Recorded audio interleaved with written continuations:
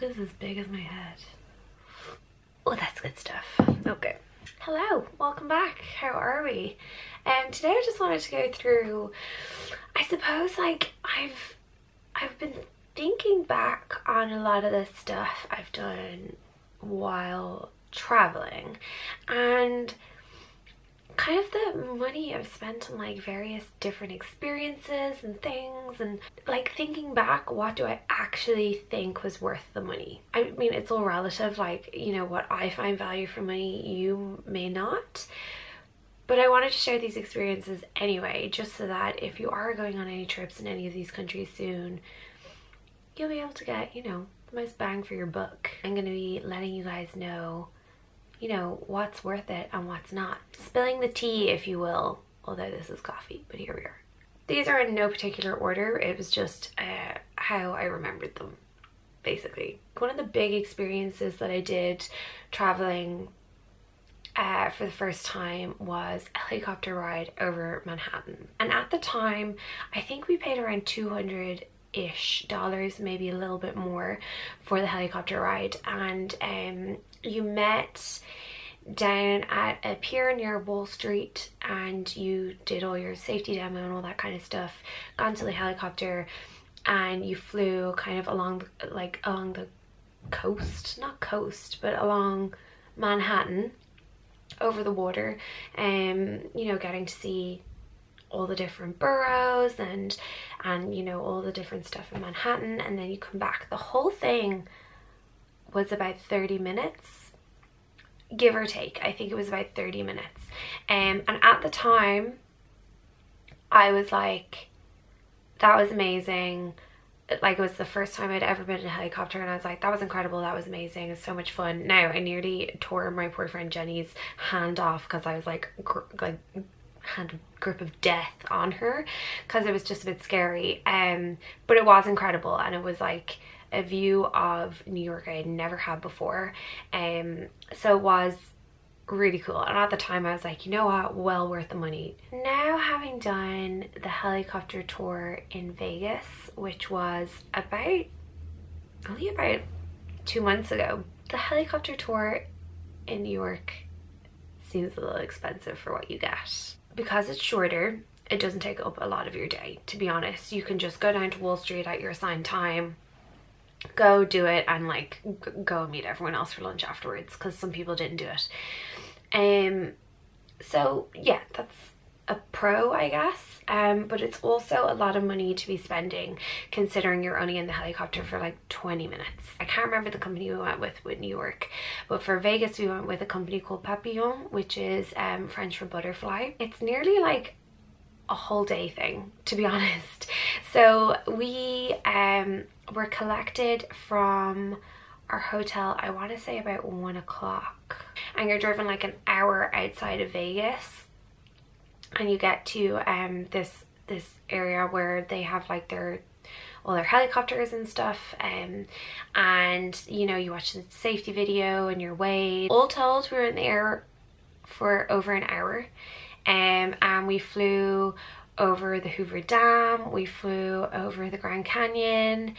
We were originally going to do the helicopter tour in Vegas, where you land in the canyon, you know, you have lunch or champagne or whatever in the canyon, and then you get back into the helicopter and go back. I'm actually glad we didn't do that one for the day that it was, because the day that it was quite windy, and I more or less said to my friend Jenny when we landed, like, I would have got to the canyon, got out for food and whatever, and like not wanted to get back in the helicopter. My friend Jenny again was with me, my helicopter buddy, and she actually thought I was hating it, because I was very nervous when it was like, you know, it was suddenly go boom, and like, you know that feeling where your stomach like goes into your legs and you're like, I'm gonna be sick. This helicopter company played music into your headphones, and it's like lined up with what the experience, and it was like, it made me so emotional. Like, I was like, this is like one of the most spectacular natural landscapes in the world, and we're flying over it in this tiny little dot of an airplane. It was incredible. Like,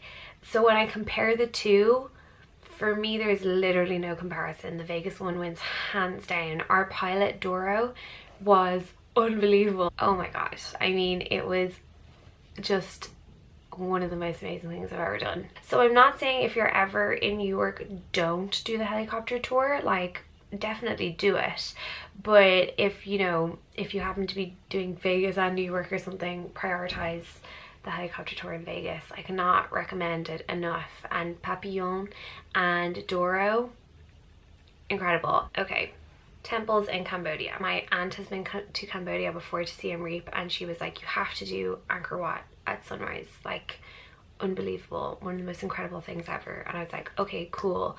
So I arrived in my hostel and I was like, I want to do it the next day. I think it was about €45, but that was literally for a driver for the day, tuk-tuk for the day. We tipped them as well. I can't remember how much it is for the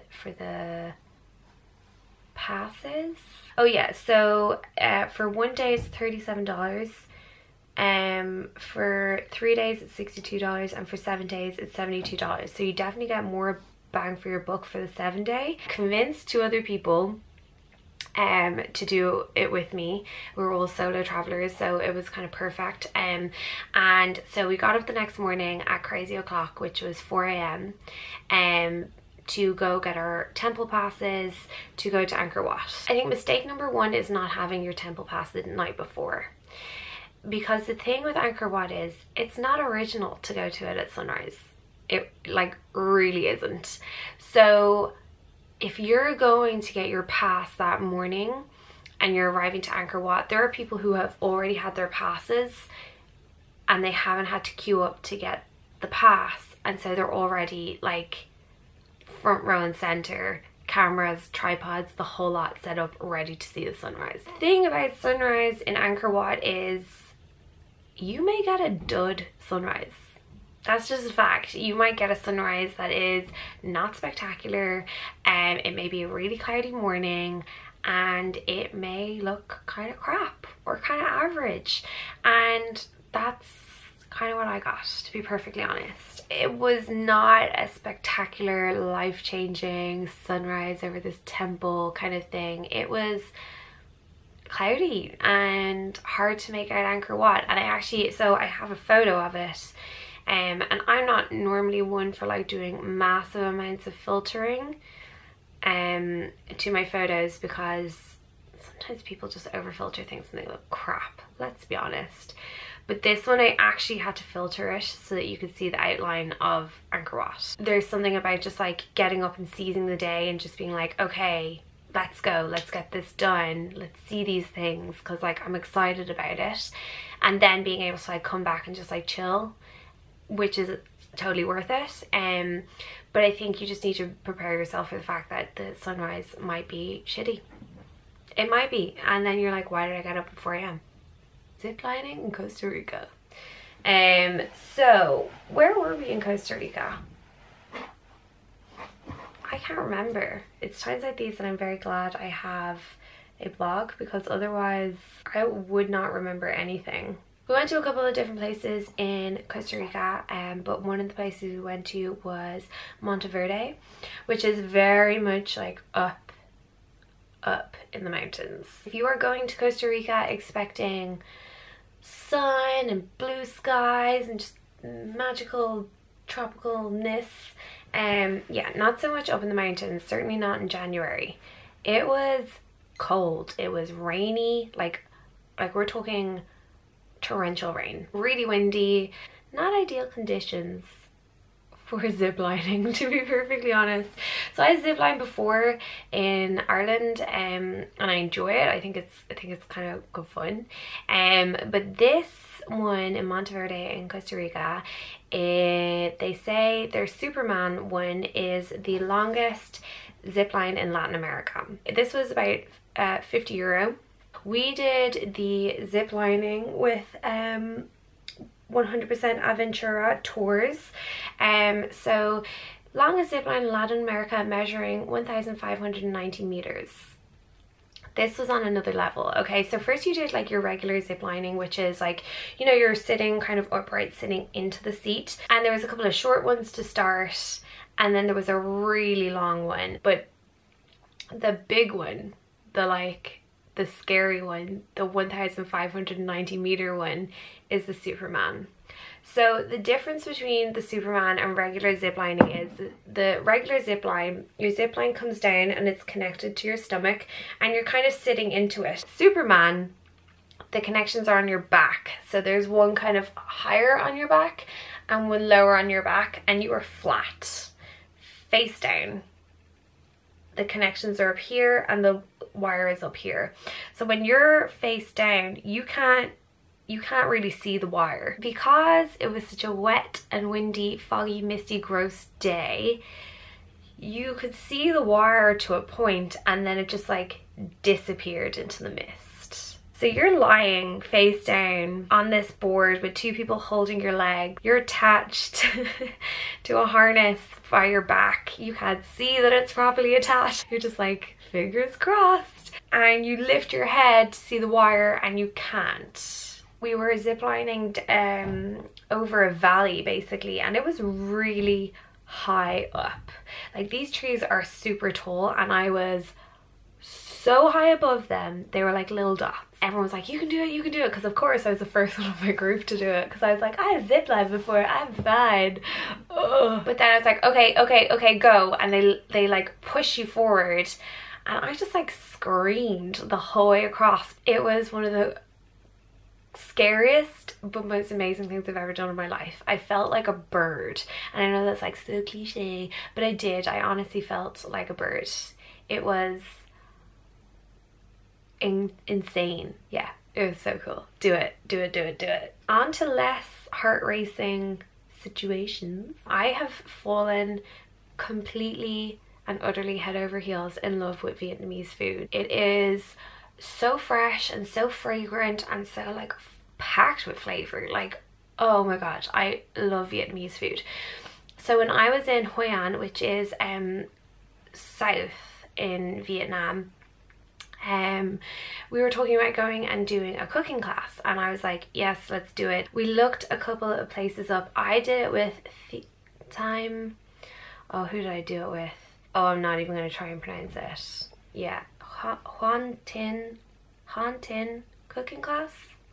I'll link it down below. First things first, you go to the market, and if you've ever been to a Vietnamese market, you will know that they are incredibly intimidating. For one, because you don't speak Vietnamese, but also because there's so much to see there and so much incredible produce that you don't even know where to start, and that's why it's so intimidating, because you're like, I don't know what this is, but it smells and looks good, so I want it. So it was great to get to go with, you know, someone who's from Vietnam, who speaks Vietnamese, and who was able to kind of bring us through everything. So when we went to the market, we were kind of split into groups and we all had baskets. And basically what we would do is she would go and show us like, here's how we know this is fresh, here's how we choose these things, here's these different herbs, your equivalent at home would be X, Y, and Z. Like, really interesting, because she was like, if you don't have this at home, this vegetable, what you can use instead is this, and add like this spice in and you'll get the same effect. Like, so interesting. And then after that we got a boat tour down to where we were doing our cooking, and it was like one of the best days I had in Vietnam, because it was so wonderful. It was so nice. Our instructor was incredible. The food we made, like we brought all the recipes home. I have them somewhere at home. And like we made fresh spring rolls, we made pho, we made what was that thing we made? We made like a beef salad. We made so much good stuff. Like, the food was amazing. Met really nice people in my group, and it's just given me such an appreciation for Vietnamese food and like the work that goes into it. It's such an enjoyable day to just really immerse yourself in a culture. For me, as somebody who enjoys food so much, just getting to spend a day like totally immersed in Vietnamese food and the culture was amazing, and I would highly recommend doing it. And it wasn't expensive. I want to say it was around the $40 or $50 mark, but like, for the amount of food we made, for all the information we got, for the day we had, like, I would do it any day of the week. So sticking with Vietnam for a second, when I was in Hanoi, you can do a day trip to Halong Bay from Hanoi. So I did it with Vietnam Backpackers Hostel. So you're picked up in the morning and you are brought to Halong Bay. So it's quite a drive. It's about an hour and a half, 2 hours out to Halong Bay, and then you get on your boat and you go around the bay and you have food and you're brought back and you get your bus back. That whole experience was a bit of a weird day for me. So there's a couple of factors that made me not enjoy it probably as much as I could have. The bus was late picking me up to the point that I actually thought like, oh, I'm not gonna get to go on this. And when I did get picked up, they were like, oh, we're just collecting you, we're gonna change you to a different bus at a halfway point. And I was like, excuse me? So I got on the bus because I was like, I don't know what else to do.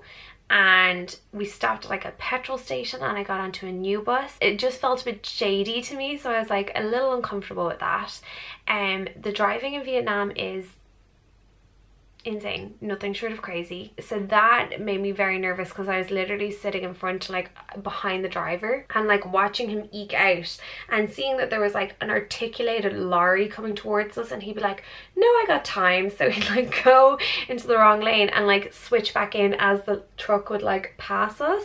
So that made me nauseous. Like 2 hours of that, I was like, oh my god, I feel sick. So we got to the like port and got on our boat, and like we had a really nice lunch, and there was like crab and there was loads of amazing food. It was really good food, and the views of Halong Bay were incredible. Like Halong Bay is stunning, it really is, and I would definitely recommend going there and doing it and seeing it because it is magnificent. You can get into a little kind of smaller boat bucket thing and someone will bring you inside kind of a cave area and out again, which is nice. Very touristy again, like it was a 10-minute thing and you're out and you're back on your ferry. But it was good, it was nice to see. And then we also toured a cave that had only been found in like the last 20 years or something. That was really cool to see. It was quite an intense cave, a lot of steps and stuff, but really nice to see. And then got back on our boat and then had the trip back. So it is like a full day trip. We got back so late, and I think one of the things that kind of ruined it for me is that we were brought back and we stopped at like this stopover place, and we were literally there for an hour and they were washing the buses for some reason, and I was like, why are we washing the buses? We still have like another hour and a bit until we're back in Hanoi. And no one had any answers. Everyone, like every tourist was getting like really annoyed because at this stage it was probably about 9 p.m. Everyone just kind of wanted to be back. But the whole experience, I think it was about $60. Probably if I could do it again, I would do Halong Bay overnight. I know another girl I met when I was traveling had done an overnight thing. I think she had maybe done 3 nights and she loved it. She said it was incredible. So I think the day tour is maybe a little bit intense, to be honest. It's a lot in a day. It's beautiful, definitely worth seeing, but I think a day tour is probably just a bit fast. Okay, I wasn't going to include this one because my experience is tainted by alcohol. But I'm going to include it anyway. You may know I did like a Central American tour with Intrepid Travel. When we got to Grenada, they were like, oh, you should definitely do this tour. It's this 1-day tour. They bring you around Grenada. We have lunch in like this country club and you get to like, you know, do all this different stuff, and then there's a volcano tour at night. So we're like, okay, we'll do it, that's fine. It was an incredible tour. So we did the no rush tour. So it's an all-day tour of Grenada, which brings you on a bus around the city to the markets, a boat tour, a trip to a hotel resort for lunch, and water activities on a lake in the middle of a crater. Yes, there's a crater and there's just a lake in it now. It's so strange. And a nighttime visit to the volcano. Our tour guide was amazing. So we got picked up that day. We got, you know, a bit of a historical tour around Grenada, went to these markets, and then we went to the hotel resort with the lake crater thing going on for lunch. And our tour guide makes this rum punch and it tasted so like juice, and we all had one and we were like, this is fine, it's juice, we're good. You have to drive to the volcano and there's like a queue to get into this volcano park at night, and like it gets dark kind of early there. So our bus driver had a karaoke machine and continued to give out rum punch, and let me tell you, that rum punch hits you hard. really, really hard. I'll be honest, by the time we got to like into the volcano park, I was pretty gone. Like I was pretty drunk from rum punch. It's all very fuzzy for me, to be perfectly honest. Like I remember looking in and being like, is that it? Like, because it was like this glow, but because it was kind of far away, because obviously they don't want you standing like at the edge of this volcano. And yeah, I just basically remember being very hyper at the top of this volcano and just like running around and singing Gold Digger by Kanye West. Don't know why. That day gonna be... Oh, what are you doing? No. That looks official. Just break that. Oh my God, dude. So I definitely would recommend it, but just go easy with the rum punch. And that was in reviews, so at least I knew I wasn't like the first person burned by it, but man, it hits you hard. It really does. Dune Buggies in Dubai. Another like bizarre experience. So my friend had been to Dubai before and she was like, oh, you have to do the Dune Buggies, it's really good fun. And I was like, okay. Now she had done it with this girl that she knew. I was by myself. So that's one thing about like these tours by yourself. You can be in a car with like a family or a group of friends, and like unfortunately I got in a car, the car I was in for the Dune Buggy experience, none of them spoke English. I didn't speak their language, so it can make it kind of a little bit isolating in that case. And this was cheap. This was $40.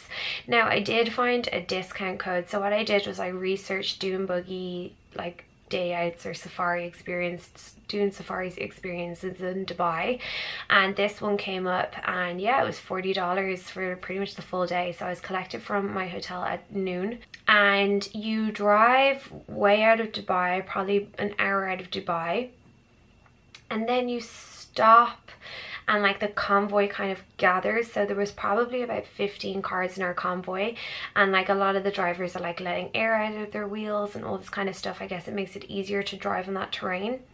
And then in a convoy you all go and do the Dune Buggy bit, and it is very intense. Like if you're a nervous passenger, like I can sometimes be, like I'm not nervous in like regular like driving through cities or anything like that, but I get nervous on like windy roads. So you can imagine I was like petrified in this thing. There's moments where like my hands are, I'm like white knuckling the side, because you're literally like, you're on these dunes and you're kind of sliding down them, and it's just so bizarre. It's really weird, but it like if you're a bit of an adrenaline junkie, I think you'd enjoy it. I actually did really enjoy it, but it just took me a while. This area out in the middle of the desert where there was like, you could go for camel rides, and you could take out like the smaller like go-kart buggies yourself, and then inside there was like a stage and you get your food.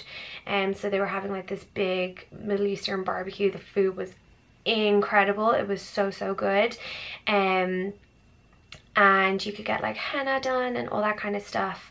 And so I was just like wandering around by myself because none of my tables spoke English. They were really nice to like save me a seat and stuff. So then we were going up to the buffet, we were going to get food, and I bumped into these two women from England, and they were so nice. One was part of a couple, there was another solo traveler, and they had also met this American guy. So we went and sat together. I felt a bit bad for ditching my my adopted family, but we hadn't said a word to each other. It was just getting a bit awkward. So then I had dinner with them, like watched the show together and all that kind of stuff. Yeah, it was like, it's a cool experience. It's a cool one day thing to do, and especially because like you have the show. So they had like, you know, the dancers and like guys doing stuff with flames, and a guy who like spun for about 7 minutes. So I definitely would recommend that experience, but I really feel like you can feel a bit isolated if it's just you by yourself. Had I not found those other people later, like I literally would have gone the whole day without speaking a word to someone, which is weird. So, you know, either do it with a friend or maybe find another solo traveler, or, you know, when you get there, just try and find people who speak whatever language it is that you speak, because it can just be a little bit isolating, like a full day otherwise. That was my my Dune Buggy experience. Very cool, very scary, but very cool, but scary, but cool. I don't know if I'm like putting people off these things or encouraging them to do it. I'm not sure. So I was in Australia around this time last year, almost this time last year, and in my first week I was going to visit really good friends of mine, love them to pieces, and my friend Sarah had organised a surprise trip for her boyfriend, and I was basically going to come along. The big surprise was that we were going to Hamilton Island, and I had helped kind of in the run up to going on the trip find like this trip that we could do, a one-day trip, which was you went out, so we were on Hamilton Island, you went out on a catamaran for the day, there was like lunch, you could go to like Whithaven, and we were going to do snorkeling. I didn't really know what to expect because I used to be a really good swimmer, but I haven't really swam a lot in like I'd say the last 10 years. I went out with like one of the tubes just kind of around my waist just for my own comfort, and so yeah, we went snorkeling in just off the coast of like this little island, and it was my first experience snorkeling, and I was like, oh my god, like the coral, obviously we didn't touch the coral, go near it, but like you could see the coral, you could see the fish, like it was amazing, and I was like blown away. I just thought it was the most incredible thing I'd ever done. But then I went to Belize like maybe 2 months later. Like it's one of the best places in the world, and it has the second largest reef in the world. I had been in Belize like probably 2 days at this stage, and I was just kind of like hanging out, like chilling at the beach, just very much like doing nothing and kind of enjoying it, just lazing basically. But then I was like, no, I really want to do something. So there's a lot of different companies in Cape Coker where you can do your snorkeling, so I really didn't know who to go with. Looked it up online and eventually decided to go with Man Cave Tours. If you haven't been to Cape Coker, it is a fun place to go out, and everyone goes to this one sports bar. I'm diverting a little bit from the main part of the story, but suffice to say, I was hungover going on this snorkeling trip the next day. I'm not coming out of these stories very well, but here we are. And this one guy was like helping me organize all my stuff, and he was like, are you okay? And I was like, I'm a little bit hungover. He's like, oh okay. He's like, don't worry, we'll take good care of you. So he was really nice. His name was Ronnie, and he was like the captain, and he took me on his boat, and he was like, I'll keep an eye on you. I wore a life jacket for the whole thing because it was a whole day thing, and I was like, I am not gonna tire myself out snorkeling, like I'm gonna chill out. When I compare the two experiences, Belize versus Australia, like Belize wins hands down. There's a couple of reasons for this. My Australian trip, where we were at Hamilton Island, there had been a typhoon a couple of months before, and we were warned that the visibility was going to be low because there was still a lot of disturbance in the sand and that kind of thing, and things hadn't fully settled back down. So that's why the visibility was really, really low. And even on the boat, it had been an incredible experience for me. But a lot of other people on the catamaran were saying, you know, if you go more out into the reef proper, the visibility is way better and it's a much better experience. Also, there was really only one opportunity to snorkel on the Australian trip, whereas we probably got in the water 6 times. I'd say everyone else was 7 in Belize. Another reason I preferred the Belize trip is that I saw so much. I felt like I was in Finding Dory. I saw like turtles, I saw baby sharks, I like swam with baby sharks and turtles. We swam with a manatee, which was just like mind-blowing.